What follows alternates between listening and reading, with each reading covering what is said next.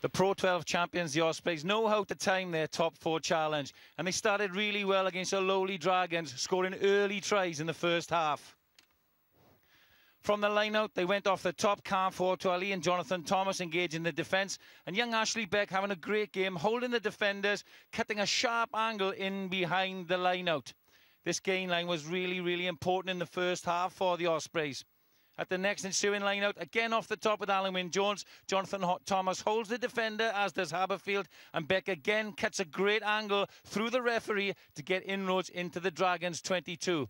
This pressure obviously takes its toll. It results in penalties. And when you got the likes of Carnforth to Ali taking quick taps, he's going to get to the line with nobody home. The skills were excellent on a greasy surface, putting young Tom Haberfield into the corner for his first Ospreys try.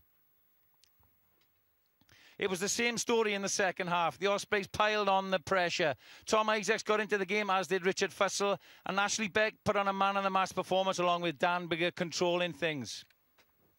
Justin Tipuric was formidable again in the turnover. Low tackles. Jonathan Thomas joining in the act, a mantra of the Ospreys defence. Here we see him coming in from around the ruck, nice and low, and Justin Tipuric is ever present to pounce on the ball. From the turnover, where the Ospreys get lots of tries, we'll see they have options inside and outside. But the difference in the mentality and the attitude meant Wayne Evans is ahead of Tom Isaac, the eventual try scorer here. But the desire to get on the end of the final ball rather than chase him down and tackle is in the Ospreys' favour. Tom Isaac's the versatile back player, doing extremely, extremely well.